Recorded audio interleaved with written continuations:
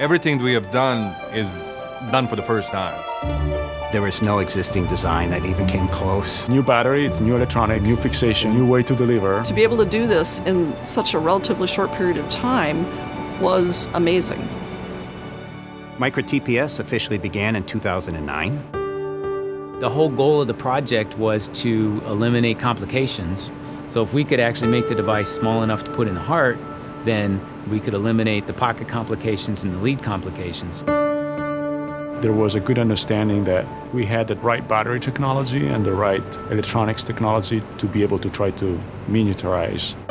We could shrink the electronics and yet still be able to deliver all the features that conventional systems have. All of that kind of built confidence that this could be real. It's not a question of can it be done, it's just a question of what's going to take to get it done.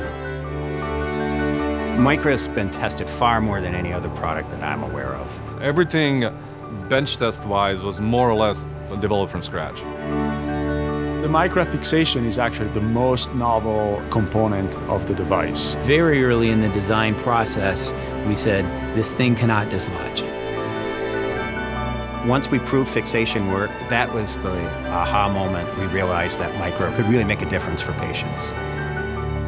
As little, as small and elegant as it looks like, it is a very complicated device. You can describe Micra, but until you see the actual impact on a patient or the way the physicians and patients react, it's really difficult to appreciate the real power behind this innovation.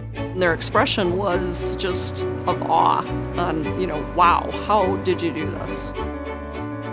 When they see the patient with the fluoro and that little device inside the heart, they understand that that's the future, and there's no turning back. Micra enables the patient to forget for a while that they actually have a cardiac disease. We've had patients who've heard about it, and they'll come to the doctor and they'll say, I want the pacemaker you can't see. I've been privileged to be at these implants, and to actually see this come to life and make a difference for a patient is incredible. It's the best.